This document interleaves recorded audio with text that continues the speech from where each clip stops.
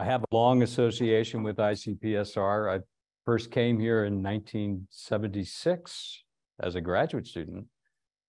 And 1980, I taught my first course here. In fact, well, I won't say anything to Doug about that. But Doug was an early student in that seminar.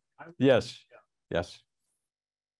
All right, so let's get on to the main topic here. And what longitudinal model should I choose? This is just an overview of what I'll cover. I'll have a little bit of an introduction. Then I'm going to have a brief discussion of common theoretical patterns and observations people make across a number of different social and behavioral type phenomena that we study outcomes. And I'm characterizing these by a series of terms. I'll go into more depth as I cover each of these models. And then I'll do an extended empirical example to illustrate how we can estimate these different models and get some empirical information that may help us to choose among them. I also want to point out that these slides were prepared in collaboration with Ilya Gudin, who was a co-author on that paper, which is the empirical example that I'll be going over.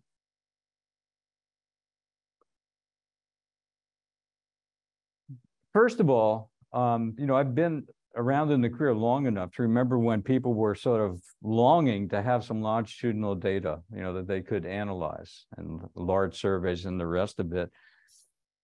Well, our prayers have been answered. We have so many data sets now that are available, some just generated here, some generated from my home institute, and lots of others generated around the world. So we have now much better situation with having this longitudinal data that's giving us capabilities that we didn't have before when we were relying on the cross-sectional data. And this does raise the question as to how should we analyze them? What type of model should we use for studying the outcome of interest to us? Now, I know what people will say, well, just do what theory tells you to do. Use the model suggested by theory or substantive consideration. And I fully agree with that. But the problem is, theory is rarely that specific to say, use this model. This is the pattern of change you're going to observe. So I think when I hear that type of advice, I'd love to just ask the follow-up question, okay, what does theory say in this particular area? Fill in the blank. That's going to dictate a particular model. So the fact is, we're kind of on our own. If we have this longitudinal data and we want to use a longitudinal model to determine it. The end result is we have customs in different disciplines, right? So if you're coming from economics, political science, to some degree sociology, you're more likely to be using a fixed effects model or choosing between a fixed effect and a random effect. In psychology, it's done a little bit less frequently in that way. It's more growth curves are very popular, or autoregressive type models. So what you're really looking at are customs of these different groups determining what model we're using.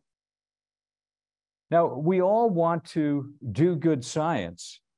That does not sound like good science to me, just to be following what other people have done with this particular data set, or what the hot technique is for a particular individual.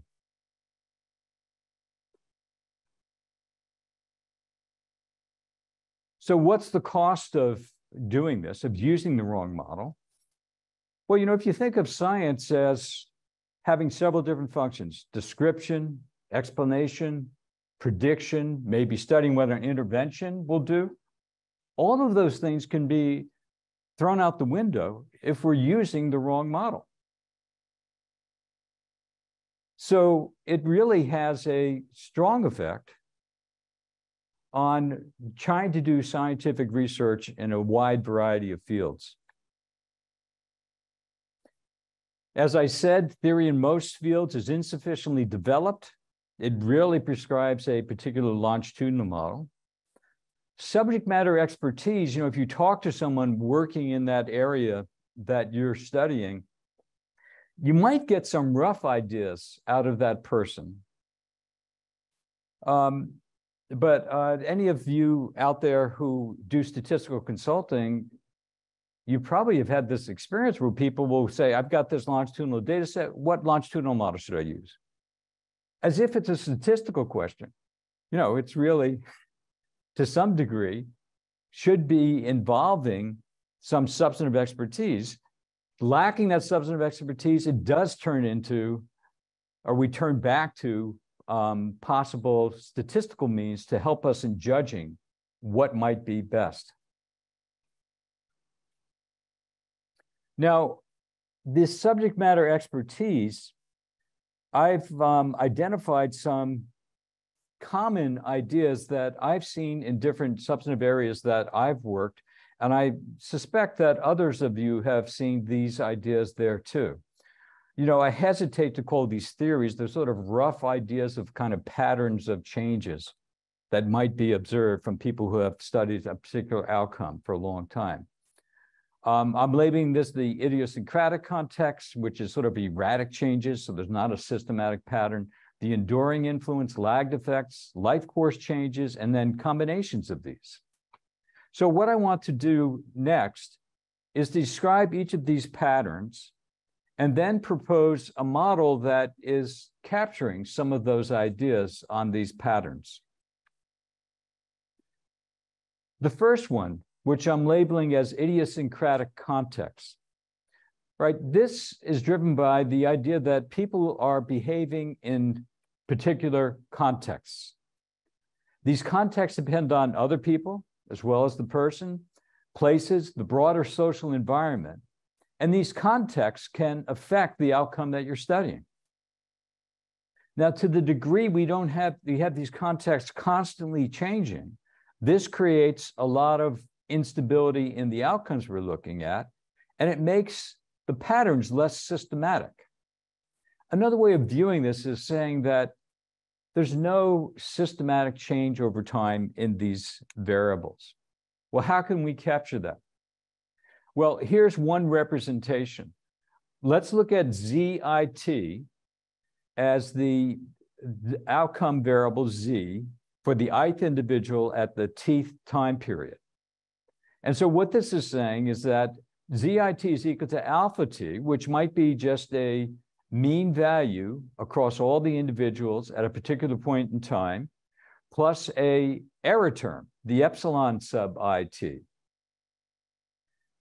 Below that equation is the very crude path diagram representing it for 5 waves of data.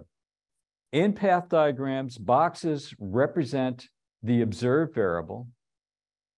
And so we have the Z1 through Z5. These are the observed outcome, longitudinal measures over time.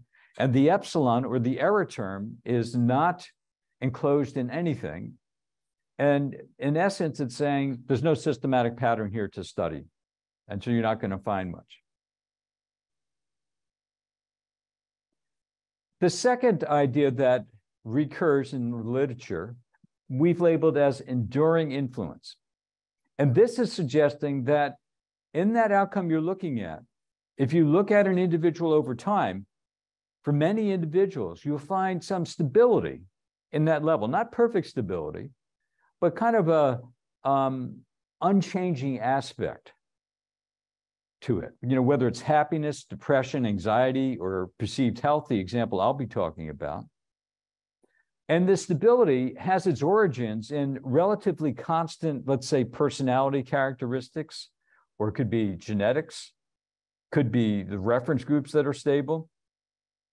Just as an illustration for the empirical example I'll be looking at, it may be that people view themselves, a person might view themselves as a healthy person, not because their health is always perfect over time, but they have as a reference group people in their same cohort.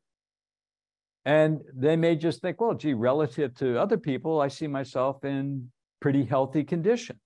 And no matter whether you ask this question when they're 21 or 51 or 61, they may give a relatively stable answer to that. A little bit of bouncing around because of random additional factors that are coming into play. This is one model that we can use to represent that type of idea. There's equivalent information with the equation and the path diagram. So let me first describe the equation. ZIT, just a reminder, this is the outcome variable for the ith individual at the tth time period. Alpha t is allowing for there to be an average value at each time period that can change. And the xi sub I, that is that constant enduring effect that's going to influence the response the person gives at each wave of the data. So it's always underlying the response the individual gives. It is not perfectly stable, and that instability is represented by that epsilon IT. This is an error term that varies across individuals and varies across time, which gives a little bit of bouncing around of what that value will be for the outcome variable. Now, the equivalent model is in the path diagram below, and in path diagrams, the circle or the ellipse represents the latent variable. So this is that constant enduring effect, and it's influencing with the same impact the outcome response over these 5 waves of data for this example. Those of you who are familiar with confirmatory factor analysis will recognize that this looks like a confirmatory factor analysis model, single factor with 5 indicators, but the 5 indicators are the same variable over time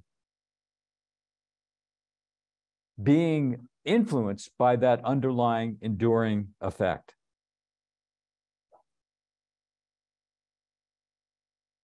Another idea that's very common in many areas are lagged effects, so that a variable's current value depends on its previous or lagged value.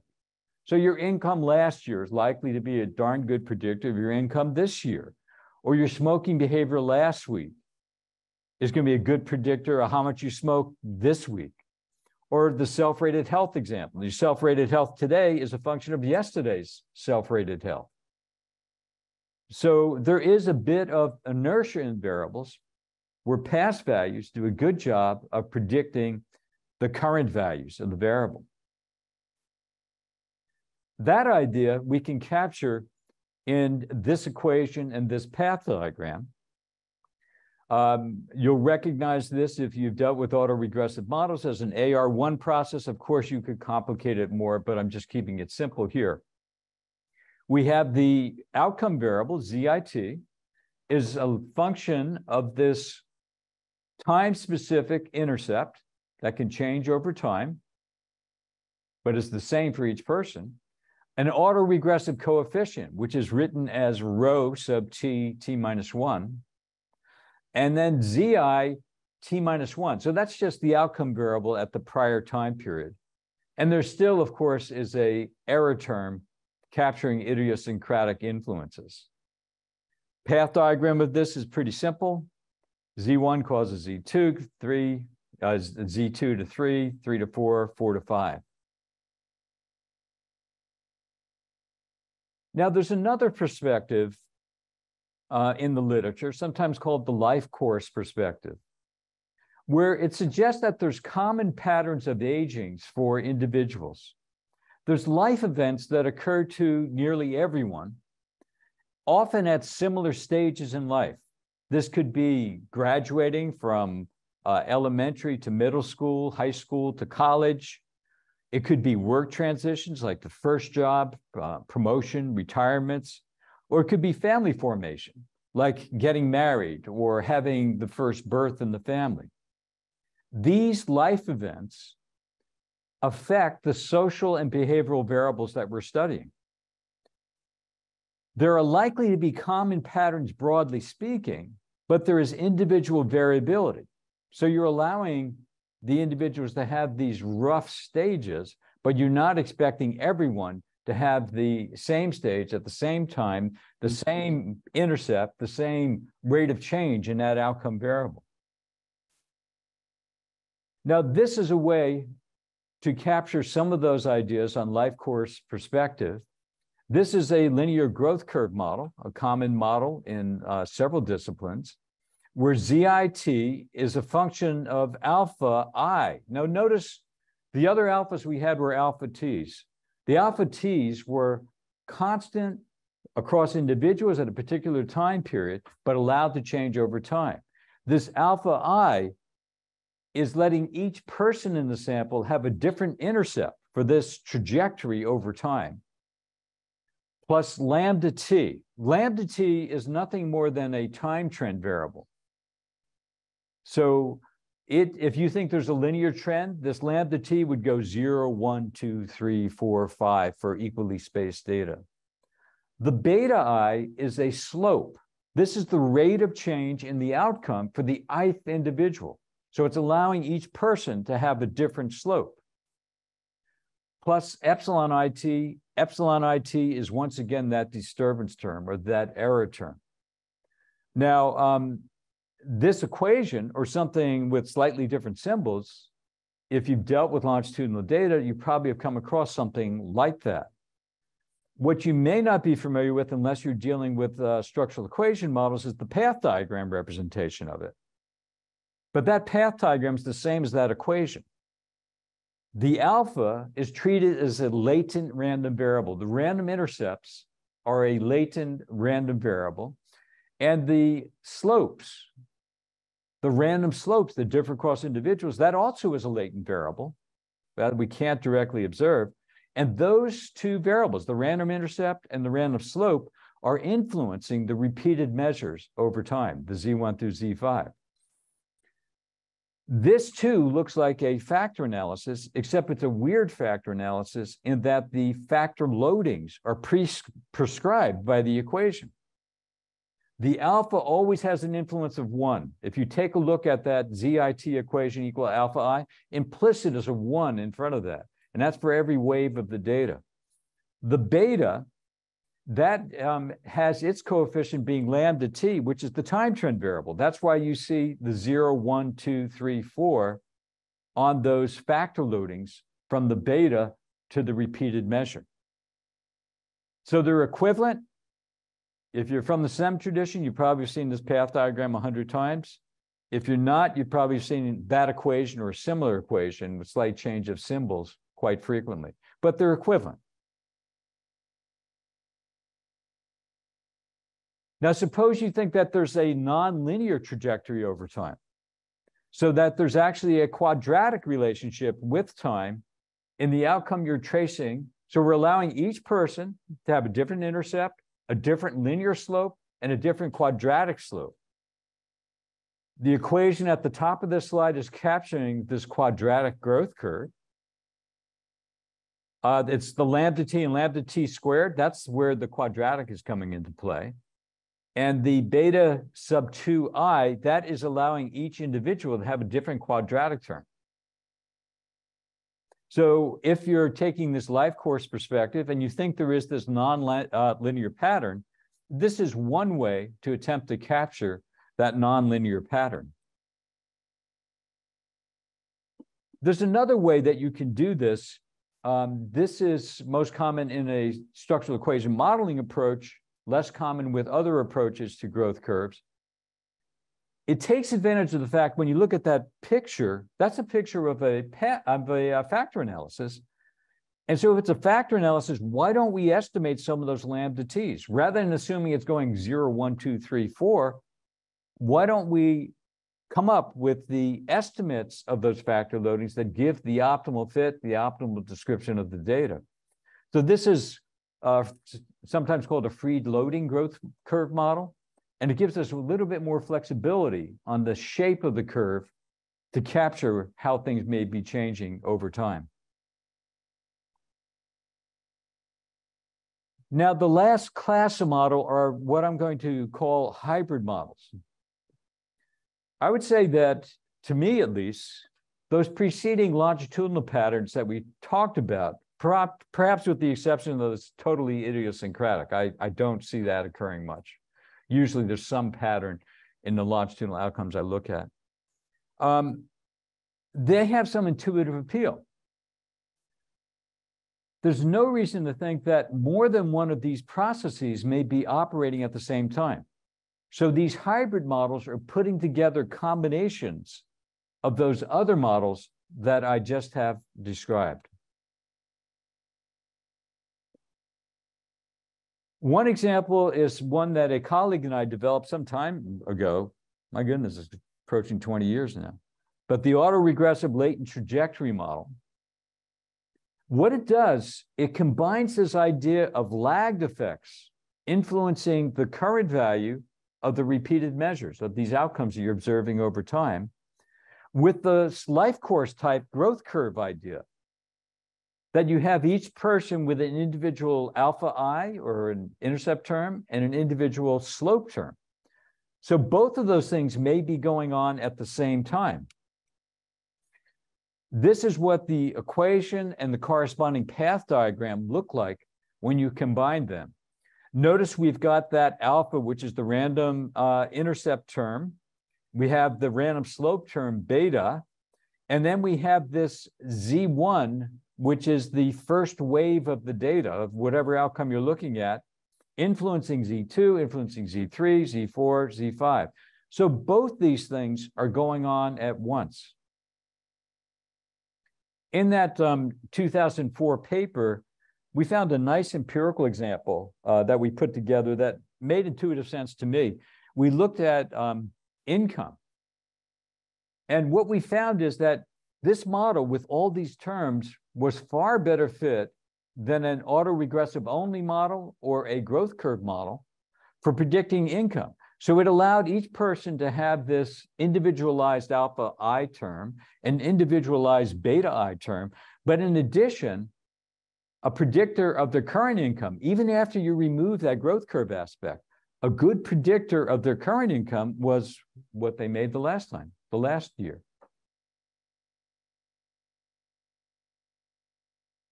Now, another colleague and I, Silvia Bianconcini, an Italian statistician, we generalized this alt model to what we call the latent variable alt model.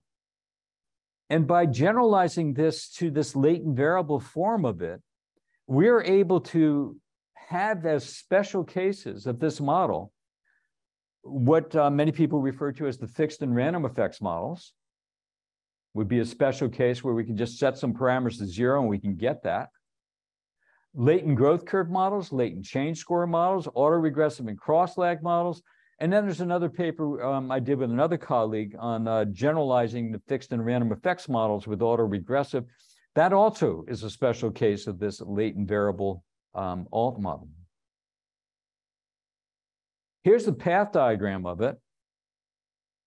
And what you'll notice, or let me help with explaining, the circles, once again, are latent variables. We've already talked about the random intercept term, alpha I, and the random slope term, beta I, being latent variables. But what this is allowing for is measurement error in your repeated measures. Now, with most of the data we deal with, we know there's measurement error in those outcomes. So what this is allowing you to do is to control for the measurement error. The symbol here is for the repeated measures, the actual observed data in the data set are yi1 through yi5. The eta I1 through eta I5, that's the corresponding latent variable that underlies that indicator. So if you could remove the measurement error, you would have eta left behind. And this is a simplification. This model allows for multiple indicators of those latent variables rather than just the single indicator that I have here.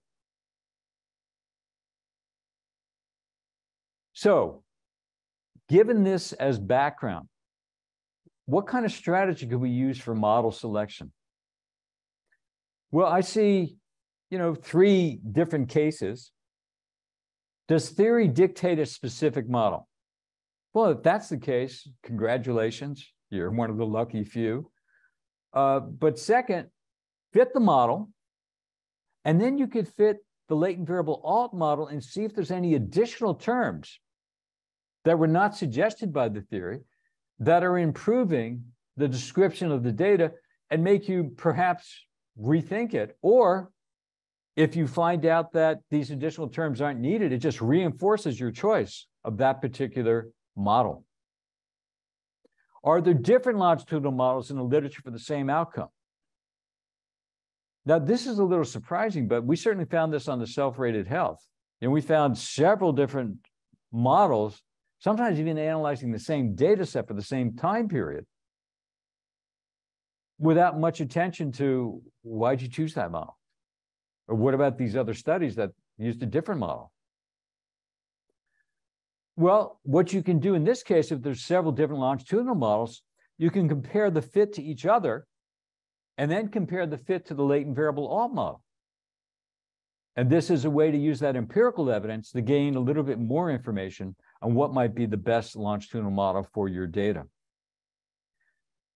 And perhaps the most common situation, maybe I'm too cynical, but no model is really suggested, seriously suggested.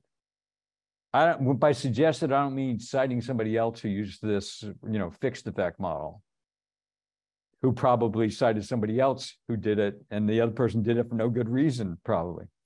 So if there's no model suggested, you could fit the latent variable alt model and look for non-significant terms as a way of simplifying the model structure. Now, this is the empirical example where we wanted to illustrate some of these ideas. This is taken from Bowen and Gooten 2021 Demography article. And we looked at self-rated health. Self-rated health is widely used in a variety of disciplines. It's easy to collect, parsimonious. It seems to have pretty good predictive validity for future health and mortality. And it's one of the few consistently available longitudinal measures out there. If you look at the literature that's analyzing this measure, you can find autoregressive, fixed and random effects, growth curves. There's really no systematic comparison of which model is best for that. Plus, there's no correction for measurement error, despite what appears to be the limited reliability of that question, as well as many of the other variables that we're using in analyses. So let's go over those questions. Does theory dictate a specific model? Not that we've seen. Are there different longitudinal models in the literature for the same outcome? This is a table from the paper, and we've got several of the different there: autoregressive, random effects models, quadratic version, linear, quadratic, etc. So yeah, definitely more. Is a model suggested? Explicitly no, implicitly maybe, by some of the ideas on this. So let's see what this looks like. We analyzed two data sets: the National Longitudinal Study of Youth and the National Longitudinal Study of Adolescent to Adult Health, or Add Health. So how do we compare this? Well, first we estimated models corresponding to this enduring lagged effect, life course, and the hybrid perspective. And we compared nested models based on chi-square tests, BIC differences, and measures of overall fit like the CF comparative fit index, Tucker-Lewis index, and 1 minus the root mean squared error of approximation. Now, if you're not in SEM, these last three probably has not much meaning to you, but the CFI, TLI, and 1 minus RMSEA, the closer to 1, the better the fit. The further below 1, the worse the fit. For the BIC, I use this in a way that's different than the way most people do in SEM literature, where it's scored so that the more negative the value is, the better the fit, and the more positive it is, the worse the fit.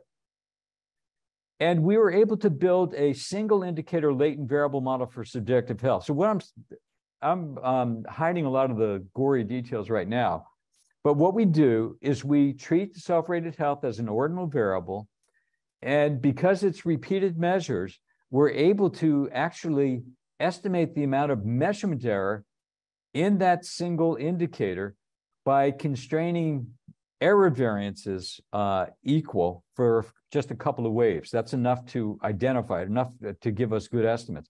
So we're controlling for ordinality, measurement error in that repeated measure when we do these examinations. Here's the enduring influence one, just to remind you. So this is saying we got the self-reported health. People have kind of a constant view of their health, and this is just going to drive the response each time along with a random error. This is the autoregressive. This is just saying, I give you my response to self-reported health or self-rated health. Today, it's driven by what I was thinking and said yesterday. You know, kind of a first order autoregressive. The growth curve one is saying each person has a different trajectory of how they view their health, their self-reported health, you know, controlling for the measurement error. So they have a different starting point and they have a different slope. And that's what's characterizing the trend. We're allowing for a quadratic form of that just in case there's a nonlinearity. You know, perhaps at later stages in life, it changes in some way. This is the free loading one, which gives a little bit more flexibility on the nature of that curve. And here's a table to summarize the comparison of these non-hybrid models that are here. Now, that first column, or actually the second column, the chi-square. First column gives the name of the model we tested. Second column is the chi-square. With this chi-square, the higher the value, the worse the fit. The degrees of freedom correspond to that chi-square.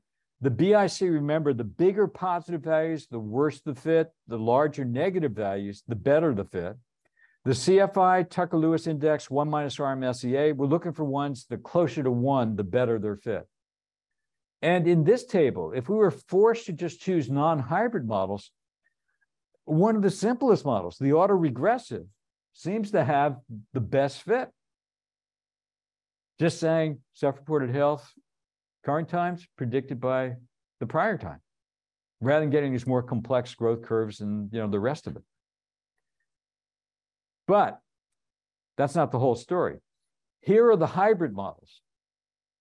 So this is the latent variable alt model where we allow that nonlinearity that we could get with that free loading growth curve model. Then we have the latent variable alt with a linear growth structure. And then we have the latent variable alt with a quadratic growth curve structure. And what you can see is that all of these have better fit than any of the regular standard models that we examined there. But we found that the latent variable alt model with linear growth, we found that that slope term, it has both an intercept and a slope term. That slope term was essentially 0 with 0 variance. So we didn't need it. So we found that if we went to the simplification of the latent variable alt model with the intercept only, we ended up with the best fitting model of the batch. Here's a picture of what that model's like. It's a little bit, the way I kind of viewed this, well, let me explain it first before I talk about how I'm viewing it. All right, the ellipses are the latent variables. So L1, L2, L3, L4, all the way up to 17 waves, L17. That is self-reported health controlling for the measurement error in the survey response that we're analyzing. So it's having that relationship controlling for a measurement error in it. Z1, Z2, Z3 up to Z17, that's what actually is in the data set. But we're controlling for the measurement error in there so that we can see what the relationship is between self-reported health controlling for measurement error. That alpha, that's almost like that enduring effect aspect of it. So it's almost like, here's what's going on with a person's report of health. First of all, there is this kind of enduring aspect. The person generally considers him or herself or whatever a healthy person, and that's driving the response that they're giving at each time you ask them. But that's not the whole story, because what also is happening, same time they have that going on, what they characterize their health to be the last time also is driving it. So for example, suppose that they had some kind of accident where they injured themselves in some way. Well, maybe that affected that L2 response. So generally, right, this person has this view they're really healthy, but they can't ignore the fact that they've injured their leg and it's hurting or, you know, whatever. That's going to change the response the next time. So the response, each one of these responses is influenced by both this tendency to give the same stable response, but also by the history, you know, the immediate history of what occurred beforehand.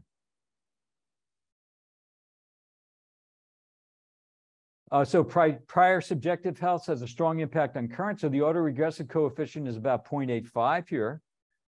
We also, as a byproduct of this analysis, we can give you a reliability estimate of that self-rated health, and it's about 0.6. And it doesn't vary much over time. The reliability is around 0.6. The model structure explains a lot of the variation in subjective health, about 90%. So these are R-squares of about 0.9 in explaining how much variance in self-reported health we're getting. The other thing that we both found, this is Ilya and I, both found surprising, is we looked at if there were systematic differences across males and females and different race ethnic groups. And we found that the same model worked there, and there wasn't, you know, really noticeable differences in the parameter estimates. We weren't expecting that. Now, Add Health, obviously we did model fitting, you know, a fair amount of model fitting there, and it's always helpful to look at another data set to see what that reveals. So we looked at Add Health. There are lots of differences in the data sets between the National Longitudinal Study of Youth and Add Health. Add Health has 5 versus 17 waves that we just analyzed. The spacing in Add Health is not even, but we did do the same kind of examination, and we ended up with the latent variable alt intercept only having an excellent fit with few estimation issues. So we found a pretty good replication on that Add Health data set. I've left out a lot of the details that are in this Bowen and Guten paper.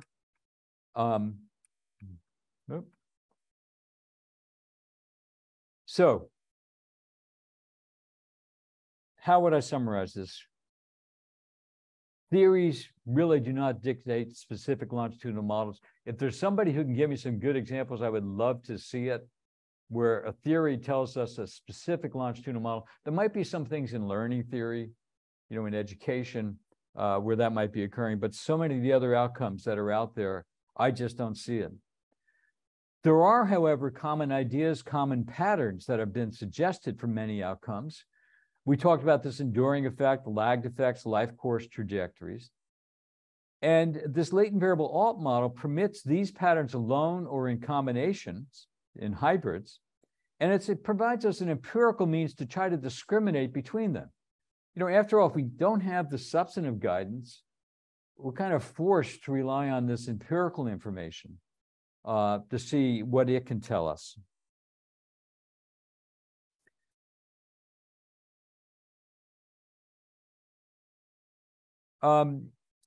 So what I did with the self-rated health, you could take that same approach with a large number of other outcomes, you know, just to see what is the best fitting model and perhaps empirically most appropriate for your data.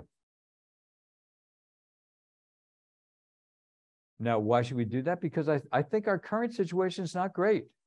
I think we probably have lots of incorrect models out there we're using, poor descriptions of temporal processes, false estimates of causal effects. You know, if we don't have the right model, we don't know what that's doing to our estimates of the causal impact of one variable on another.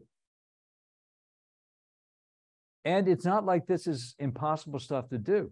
You know, so what I'm saying is that this is easily doable. Software's out there, we need to invent new software for it, so we can compare and test different longitudinal models. Those are some of the references from this. I also wanted to show you that the program's not that bad. This is the program for the latent variable intercept only, the final model we had. This is a Levon program, an R program that does structural equation models. This first one's basically reading in the data and saying what estimator we're going to use. Yeah. What? Oh, this is M plus. You're right. I'm sorry. We did it in both, but this is M plus. Thanks, Doug.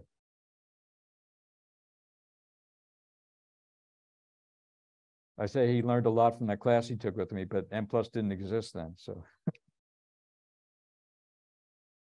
and this is the model statement, you know, to get the results. So you can see it's not terribly difficult, you know, to implement. This is the equation form of the latent variable alt model. So just to tell you the ingredients here, so that left-hand side, that's an eta IT. That's the latent variable version of your repeated outcome. That's equal to alpha I. So this is a person-specific term, allows a person to differ on that. Lambda 2t, this is a matrix, a scalar factor loading that varies over time for this beta I. The rho term, the rho t, t minus 1, alpha I, t minus 1, that's the autoregressive term. I didn't talk about it in the example I gave you, but we also allow you to have a variety of observed covariates in there, influencing that latent variable as well. The stuff below here, the other three equations, the YIT has to do with the measurement model. You could use multiple indicators if you wanted there. The alpha I and the beta I, these are equations if you wanted to predict what's determining that alpha I and the beta I. This just the path diagram we had earlier. There's another form of this LV alt model. But let me get to show, let's see. All right, so this is just an illustration. Top of this slide has the general latent variable alt model. The question is, all right, how do we get to the growth curve model from this latent variable alt model? Well, if you set the rho t, t minus 1 to 0, you set the lambda 2t in that top equation, the top of the slide, to t minus 1, you end up with a linear latent growth curve. Let's look at another one. Here's classic fixed and random effects models. I know this looks quite different than what you might see in a lot of the treatments of fixed and random effects models, but believe me, these things will be equivalent. How can we get from the latent variable alt model to a fixed and random effects panel model? Well, first of all, get rid of that autoregressive term, set rho t, t minus 1 equal to 0. Set that slope term, that beta I, to 0. And set the eta IT just equal to alpha I plus gamma t alpha xit plus zeta. And if you want the fixed effect model, you allow alpha I and xit to correlate. If you want the random effects model, you force them to be uncorrelated. So what this means is that by testing those parameters, you know, estimating this latent variable alt model, you think you have the fixed effects? Fine. Use the latent variable alt model, set the rho, see if the rho is significantly different from 0, if beta I is significantly different from 0. If they are not significantly different from 0, that's consistent with either the fixed or random effects model. So you can literally just test for that. In this paper, this 2018 paper, we show how you can get special cases of this latent variable alt, random and fixed effects, quadratic growth curve, free loading, quasi-simplex models, latent dual change score models, etc. So I would be happy to entertain any questions on that material. I hope I didn't go too fast on that. Well, I'll like to start us actually, because I think there's one that came in through the Q&A that would be pick up right where you were maybe a moment ago, a few slides ago. Maybe just talk us through, as best you could, another example application. So this participant is interested in, I believe, in relating political trust to health expenditure at the national level. So it has country year data and is looking to relate political trust to health expenditures, and how might they implement that in this framework? Yeah. All right. Practically speaking, what I probably would do is I would start by modeling each of those outcome variables. So political trust first, try to determine what my best fitting longitudinal model is for that. And then for health expenditures, do the same thing. Then with those as input, I would try to bring them both together based on what my hypotheses are. You know, on my hypotheses that it is at the political trust at a particular time period is influencing health expenditures at that particular time period, or vice versa. Or suppose we ended up with those alpha I's and beta I's in the model. Do we think those alpha I's for political trust are related to the alpha I's for the health expenditures? Or do we see there's so many possibilities there? And it's not a statistical question, it's a subject matter question of what do you think is the most feasible as to what's occurring? You know, if you think there's a real long-term process that's occurring, you know, maybe it is the alpha I's and beta I's for those two different series that are influencing each other's, and the actual time-specific ones don't matter that much. Alternatively, if you think this is really temporally sensitive, and if you shift the health expenditures, that's going to have a big impact on political trust right away. Then the model's going right there. But it's like doing what I said, but then putting the two models together. And so the participants should feel free to follow up as well. And you can take your own questions from the live audience. They don't seem that alive. Yeah. Can you imagine circumstances under which, and I can't think of any, but under which the model that you select, the choice, would be affected by the use of different covariates? And just to make it simple, let's forget about time varying covariates. Let's imagine we're thinking of covariates that just represent antecedent conditions before the, you know, at the beginning of the time series, so to speak. Yeah, I think that would be possible. You know, to the degree those covariates are correlated with some of the other terms that are in that expression. Okay. I mean, that's why I was saying, practically speaking, answering that other question, because yeah, your choice of the models theoretically could be influenced by you doing the modeling separately, you know, if they're influencing each other. But there's not like a clean alternative to that. It just would get so messy to do it. You know, in an ideal world, we would figure out what's the best pattern of growth that we can get for each of these series. And then you as the researcher could just say, oh, they thoroughly studied this. And it's a, you know, growth curve model. That is the best model for these data. So that's going to be my starting point, you know, and just take it from there. But we don't have that. So we have another question. Well, first two technical ones. Someone would like you to put the references slide back up on the screen. And a second person asks if you would if you mind sharing the PDF with our audience of your presentation. You can let us know that offline, but I'll get to a real question about the modeling approach and strategy here. So this question is, if we're truly uncertain about model specification and have many plausible options, why not use a Bayesian model averaging to update our posterior belief about the right model based on the data?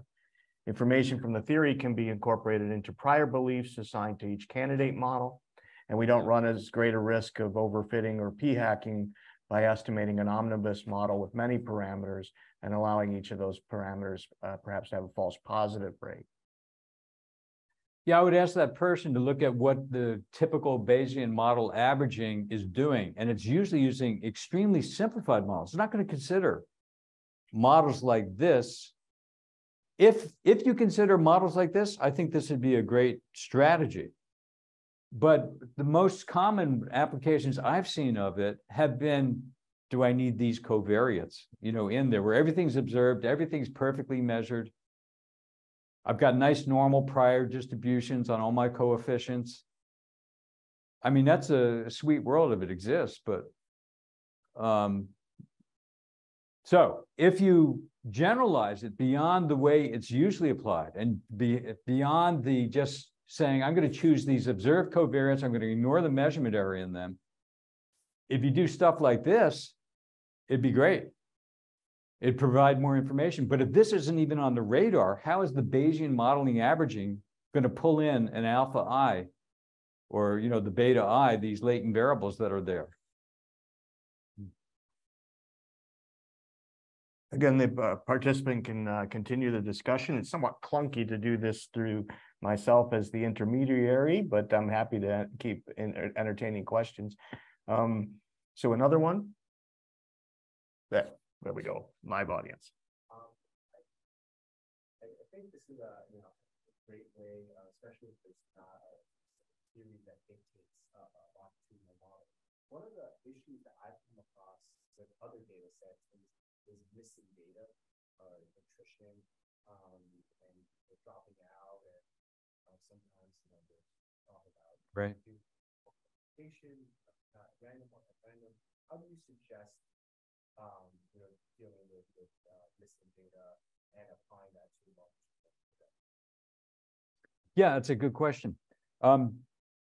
There is, under the same assumption of multiple imputation, missing at random R, there is a maximum likelihood approach that's built into Lavon, M+, most of the SEM programs, where you don't have to impute any data, and you can just estimate using all of the variables and data that are available in your data set.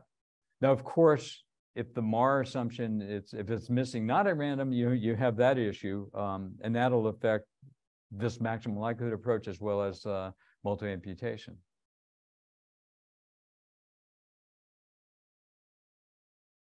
We have another practical question, wondering if there's R code or Stata in the future for implementing these, or presently for implementing your LVA-LT, I mean. Yeah, we did do this in Lavon, and I happened to just grab the M+ output when I was doing this, but. And Lavon is an R package. Yes, I'm sorry. Yes, Lavon's the R package for SEM. Very nice R package for SEM.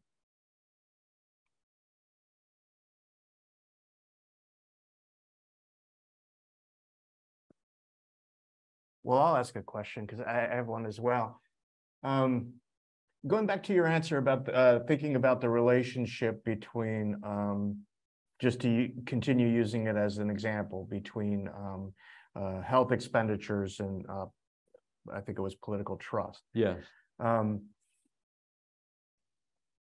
So my in a previous life, I did some time series for a while, and I left time series and now do spatial temporal analysis. But the one impression I had is I was worried about the prospect of what time series analysts used to call pre-whitening their data.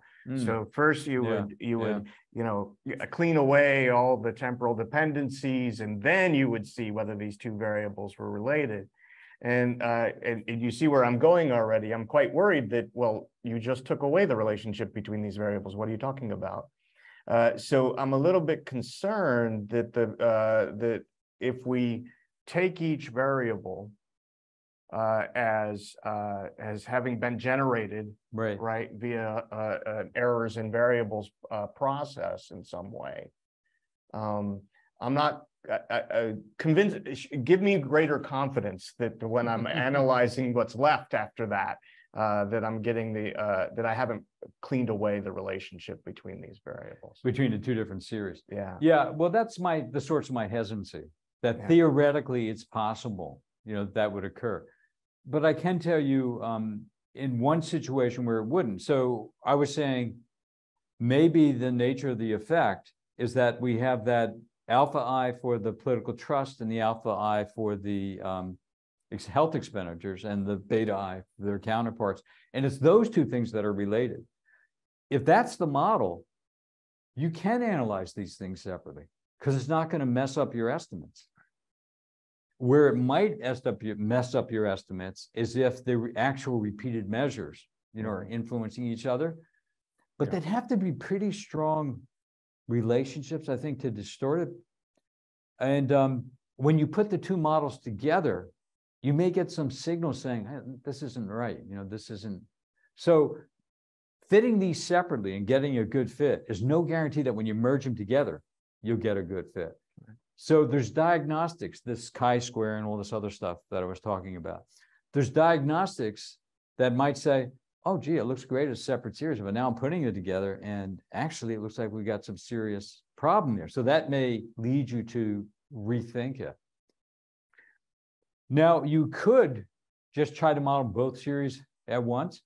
I just think it's so complicated because I can pretty much guarantee you're not going to get a good fitting model. And then the question is, well, where do I go from there? Think of all the different combinations you could form for these different models I showed you. Right. But each one of those models going with each of those models for the other series, and vice versa. There's just like so many combinations there that I'm just afraid it would be overwhelming. So I probably would take my risk with fitting the series separately and seeing what happens when I put them together. And if the fit really deteriorates when I put them together, then I'm suspicious of what I came up with in that initial analysis. And then, of course, like we did with the self-reported health, replicating on a new data set, that makes a big difference. You feel a little better when you see that works out. I didn't mention it, but I was on a dissertation committee where a grad student was looking at depression in Add Health. And to my surprise, she went through the same process we did. And to my surprise, she ended up with that same alt model with intercept only. So the same model we had with self-reported health, she found with depression. So that made me feel like, well, maybe this is a more general process, that's there. I don't want to. Oh, I'm sorry. We have another question as well.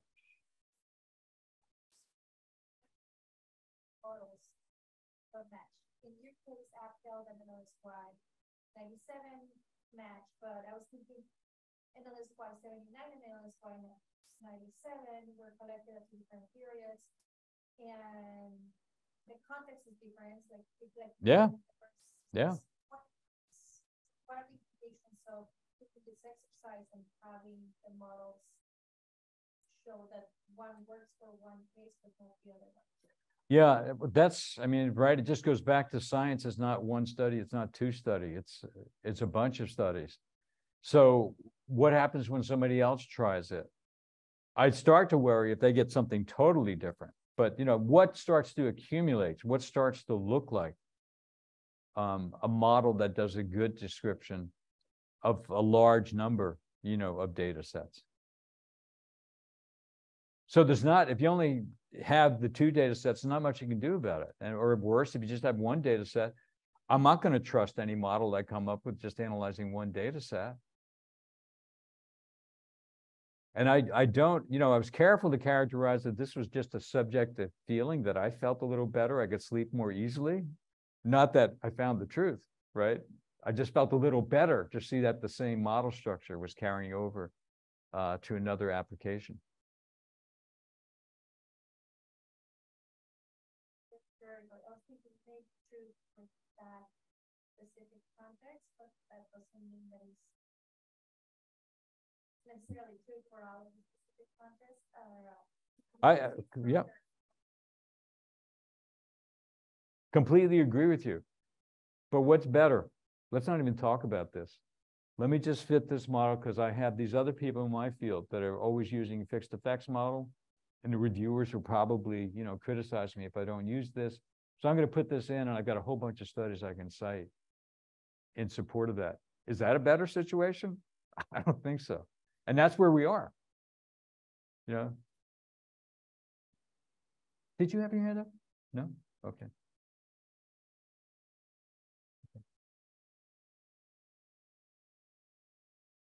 Well, we have just the one question, which you can think about some more, which is if you would want us to share these slides, we can do so. Yeah, sure. Yeah. Okay, super. Well, we want to thank Dr. Boland for an outstanding talk and conversation. Thank you very much. And Thank you, everybody, for coming. And we'll hopefully see, or as I say, many of you again tomorrow for our next event. That Z is supposed to represent Zoom. Does everybody get that when I say that? I don't know, but so we will we'll see you tomorrow night, and thank you again, Dr. Sure.